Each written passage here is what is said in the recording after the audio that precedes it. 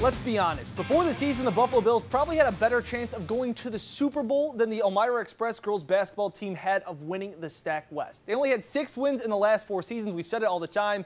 Combine that, but the past is the past. The Express now 14-4 on the year and a STAC West title. It's hanging on their mantle. 8th grader Kiara Fisher, all smiles before the game. We're dancing, we're dabbing. She put on a show tonight.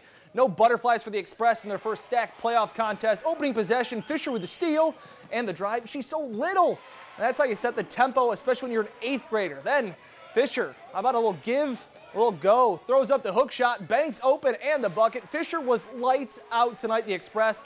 They were up by 8 at half. But Seton Catholic is 18-1 for a reason. They'd answer. Lexi Levy, corner 3 is pure, and we'd be tied at 30 in the third. Now, Elmira was up 4 with 4 minutes to go, and Fisher might be in middle school, but a high basketball IQ. How about Anissa DeMember, the dagger from the senior, the huge 3, puts it out of reach. The Saints would make it close, but the Express keep on rolling this season of the dream season. They handed Seton Catholic just their 2nd loss of the year. Elmira heads to the STAC Finals, 57-51.